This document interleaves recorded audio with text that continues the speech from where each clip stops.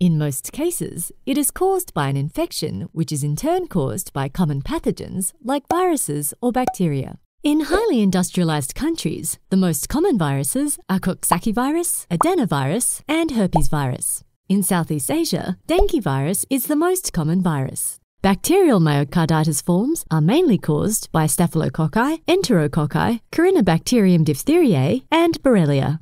Besides viruses and bacteria, myocarditis can be caused by protozoa like Toxoplasma gondii and fungi such as Candida. To make things complicated, myocarditis can also result from non-infectious causes. Toxins like alcohol, heavy metals, chemotherapeutic agents, barbiturates, and antipsychotics can damage the heart muscle. And it can also be a result of autoimmune diseases such as sarcoidosis, systemic lupus erythematosus, scleroderma, and vasculitis.